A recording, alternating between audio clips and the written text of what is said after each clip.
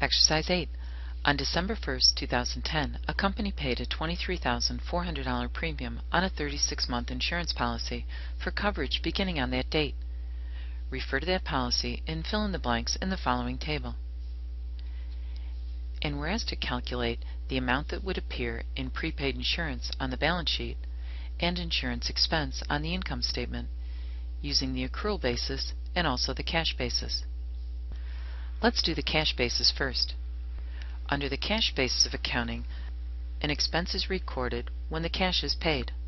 The amount of any future coverage is not recorded as prepaid insurance. So on the balance sheet, under the cash basis, prepaid insurance would be zero. And on the income statement, all $23,400 would be expensed in 2010, the period in which the payment is made.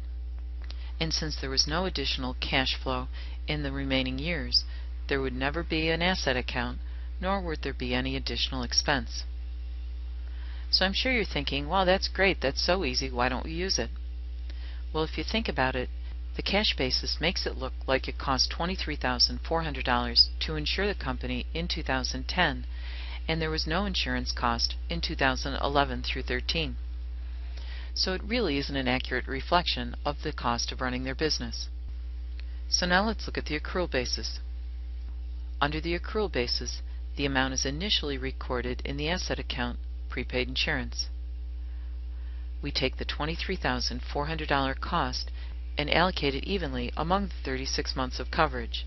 Our insurance cost is $650 per month. So on December 1, 2010, the initial journal entry to record the cash payment is a debit to prepaid insurance and a credit to cash for $23,400.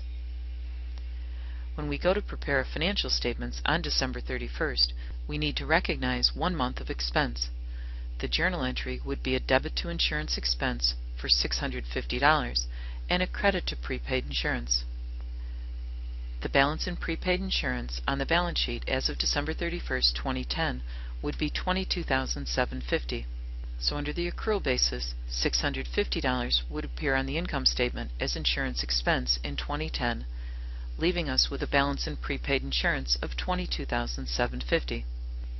We had insurance coverage for 1 month, and we record 1 month of expense.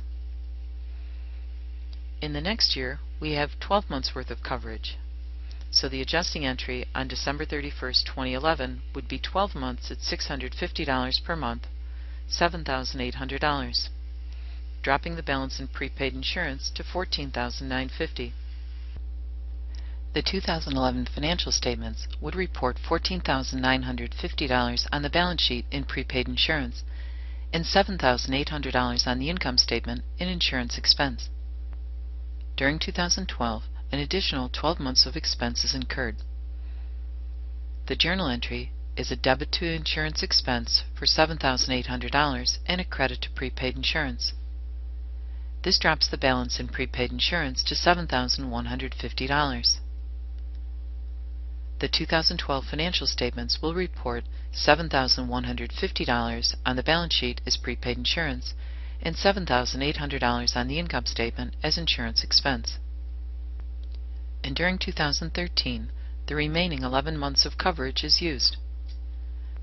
The adjusting entry is a debit to insurance expense and a credit to prepaid insurance for $7,150, dropping the balance in the asset account to zero.